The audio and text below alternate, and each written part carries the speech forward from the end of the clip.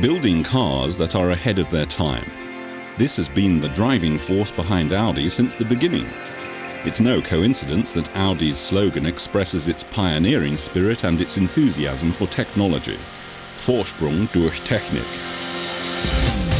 It's been 30 years now since Audi entered the floodlights on the stage of the Geneva Motor Show, changing the world of cars forever.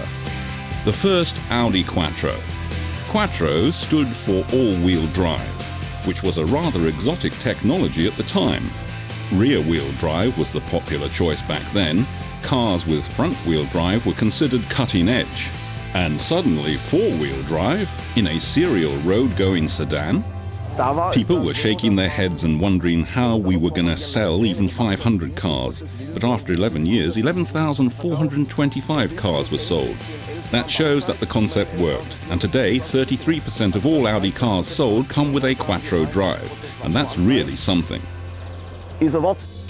Audi has produced over 3.3 million cars with its all-wheel drive so far.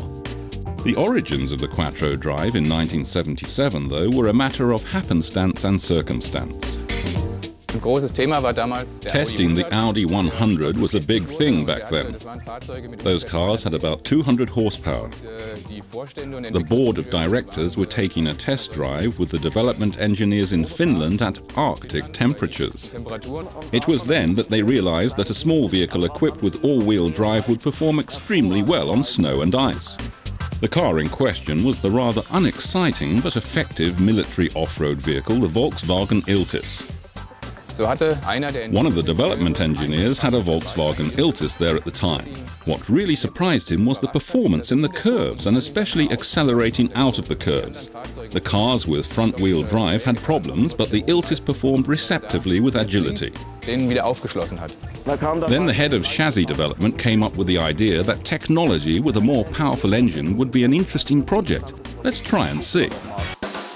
A car which distributes the driving force over all four tyres can absorb more lateral guided force on each tyre than a car with rear-wheel or front-wheel drive. Its traction and cornering ability is superior.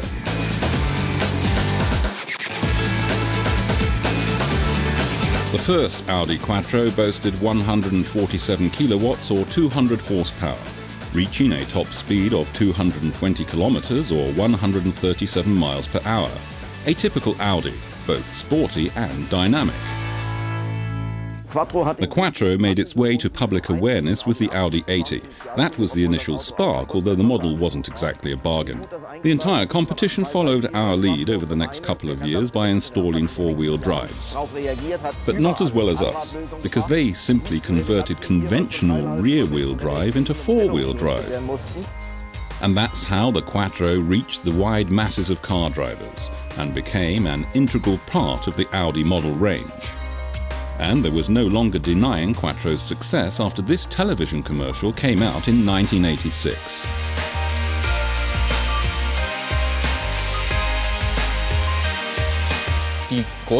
The next great development came with the Torsen differential. Torsen is a contraction of torque and sensing. Torque sensitivity. It has an automatic mechanical detection to ascertain whether an axle is carrying more force than it should, and then automatically transfers that force to another axle that can absorb it. This mechanical release was the next big step for the driver, because it was a system which independently distributed the driving force. But it wasn't just an unparalleled triumph for Quattro in the consumer series. The 80s were also the high point for the Quattro power transmission in motorsports. Based on the original Audi Quattro model, the Sport Quattro literally shook up the racing world. Down is started in front of me, 1 minute in front of me, and when I had done 7Ks, I passed him like anything, you know. It was a sort of very tight bend and then maybe half a kilometer straight, and I passed him maybe 100 kilometers different. Walter Röhrl, who is still considered the best rally car racer of all time, led the way into the history books with the Sport Quattro. One of the most fascinating stories about the Audi Quattro took place at Pikes Peak, Colorado in the US. It was a mountain race over natural roads and gravel. The record to beat was Michel Mouton's top time in the traditional Quattro. And Walter Röhrl broke that record with the S1 and its more than 600 horsepower. It was the first car that I was afraid to be co-piloting. You have to understand that this car accelerated from 0 to 100 kilometers or 62 miles per hour in 2.9 seconds over loose ground. In 2,9 Sekunden beschleunigt.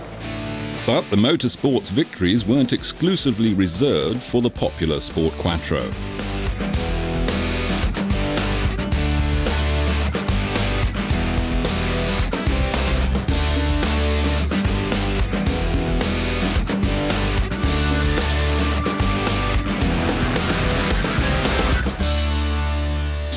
In 1998, the popular Quattro technology expanded into the compact car segment with an individual solution.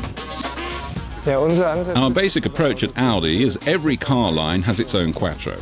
For the compact car line with transverse engines like the A3 and TT, we created a Quattro drive with an electronically controlled multiple disc clutch which sits on the rear axle. The novelty is that when the discs are pressed together by oil pressure, the driving torque is continuously transferred, in extreme cases up to 100% to the rear axle. The early 21st century brought about a thrust of innovation. The evolutionary steps of the Quattro drive became ever more elaborate and developed in shorter intervals. In 2005, we incorporated a center differential with an asymmetric dynamic torque distribution into the RS4 series. This asymmetric dynamic torque distribution gives 60% to the rear axle and 40% to the front axle. This provides excellent driving dynamics and vehicle handling. It's slightly focused more on the rear and is simply more agile and dynamic. In 2007, an exceptional vehicle from the Audi series needed an exceptional solution for the Quattro all-wheel drive. The Audi R8, a high-performance sports car, holds a special place amongst the Audi models, even in its packaging and power transmission. The mid-engine is placed just before the rear axle, and the transmission is directly behind that. Because of the special V8 or V10 mid-engine layout, the Audi R8 has a tailored Quattro drive. The core contains viscous couplings with lamellae, which operates with the viscous fluid. Due to the mid-engine layout, the Audi R8 is designed to be extremely back-heavy. When operated normally, only 15% of the torque is regulated to the front axle.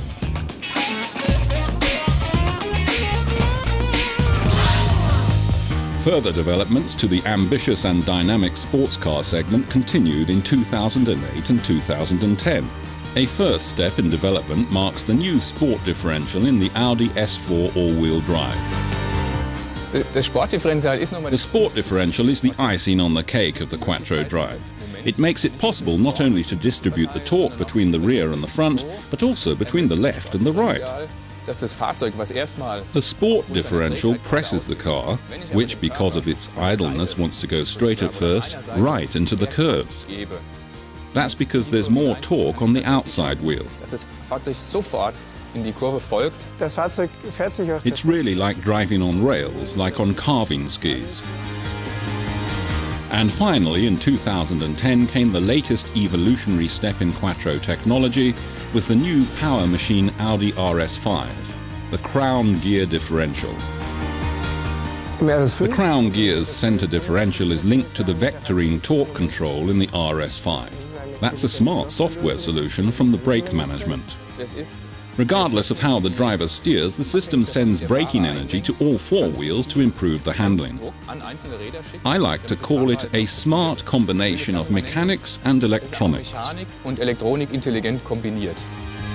This concentrated use of high technology enables precise and controlled handling and increased traction, as is the Audi Quattro tradition.